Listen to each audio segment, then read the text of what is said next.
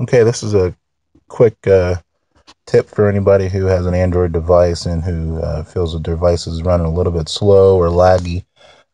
This is just a quick tip to help you speed up your device a little bit. Hopefully it works for you. This does not require root. So what you're going to do is you're going to come in here and go to settings, and you're going to scroll down to see developer options. If you do not see developer options, go into about phone and scroll down to you see build number. Whatever your build number is, go ahead and press that a bunch of times until it says you are now a developer. Now mine says no need, you are already enabled development settings, but yours will say um, congratulations, you are now a developer or something along those lines. Once you're in developer options, you're going to scroll down till you see animation scales. There'll be three of them. You're going to see window animation, transition animation, and animator duration. All three of those by default are going to be set to 1x. Now, you're probably not going to have as many options as I have. You will probably have 1x, 0.5x, and off. You can either set that to 0.5x, but I recommend go ahead and turning it off. So go ahead and turn all three of those off. As you can see, mine are already off. And once you've done that, go ahead and back out and get back into the settings main menu. Next, you're going to scroll up to you see storage. In storage, you're going to see something called cached data. Go ahead and hit that, and then you're going to see this will clear cache data for all apps. Go ahead and press OK to that. Now, just by doing that, and you can restart your phone if you want, but you shouldn't have to. But just by doing that, your device should feel a lot smoother and a lot snappier. Okay, like I said, this is the Nexus 5, and it's pretty good right now. There's one more thing that you can do, and that's using an app called Clean Master.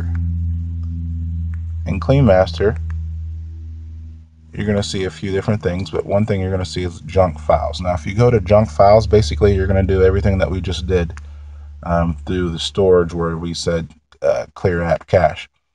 But this does one more thing that the other way doesn't do. If you have any folders that were created by applications, anytime you download an application, there's a chance that it'll create a folder to store data on your SD card. If you for some reason have uninstalled that application, that folder still remains on your SD card or on your device. So this will actually recognize if there's any folders on your device and you don't have an associated app with those folders. And you'll get a message that says, do you wish to clear obsolete APK folders? And that'll clean up your storage a little bit.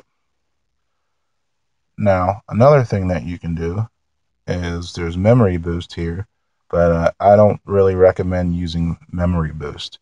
That's like a task killer, and Android does a really good job of managing its task, regardless of what people say that, you need a task killer, you need a task killer. No, you really don't need a task killer. The only thing that I would recommend is anytime you open up a bunch of applications, they're going to store in your notification drawer like this. As you can see, I have Clean Master and settings in there. When you have a bunch of those added up in here, that can and will slow your device down. So I recommend either swiping them away depending on which device you're using. If you're using like a Nexus device and you have the soft keys, it's going to be at the bottom right. If you're using a Samsung device, it's going to be holding the physical home button until you see that pop up. And you can either swipe one away one at a time, or you can hit clear all if you have that option. Now, if you keep that drawer clean, unless it's something that you need opened, but try to keep those cleared out. And if you set your animation scales, like I said, and cleared out your app cache, your device should feel a lot smoother and a lot better. Like I said, this is a Nexus device, so I don't have any problems with it. So it's nice and fast. But if you have an older device or a device that's just not running as well as you think it should, why don't you go ahead and give that a try? Hopefully this video helps some of you